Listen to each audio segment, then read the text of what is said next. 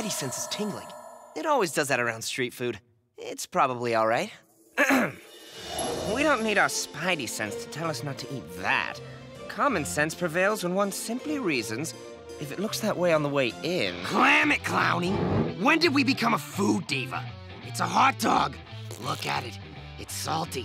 It's mustardy. It's free. Well, the price is right. And how was the hot dog, Spider-Man? Juicy? Loki? What are you doing here? Wait, did you do something to my hot dog? You didn't spit in it, did you? I thought about it, but not even I am that merciless.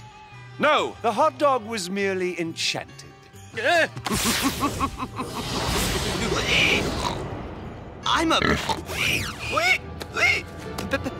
pig?